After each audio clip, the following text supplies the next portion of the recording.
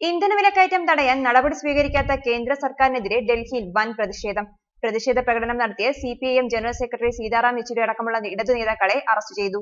ജനവിരുദ്ധ നയങ്ങൾ നടപ്പാക്കുന്ന മോദി സർക്കാരിനെതിരായ മുദ്രാവാക്യങ്ങളുമായി മുന്നേറിയ യെച്ചൂരി അടക്കമുള്ള നേതാക്കൾ ബാരിക്കേഡ് തകർത്ത് പാർലമെന്റ് സ്ട്രീറ്റ് പോലീസ് സ്റ്റേഷനുകളിലേക്ക് കടന്നു. ജന്തർ മന്ദറിൽ നിന്ന് പാർലമെന്റ് സ്ട്രീറ്റിലേക്കായിരുന്നു പ്രകടനം. ഇടതുപക്ഷ പാർട്ടികളുടെ നേതൃത്വത്തിൽ രാജ്യവ്യാപക പ്രതിഷേധത്തിന്റെ ഭാഗമായി ഡൽഹിയിൽ നടത്തിയ പ്രകടനത്തിൽ ആയിരങ്ങളാണ് മോദി സർക്കാരിനെതിരെ തെരുവിലിറങ്ങിയത്.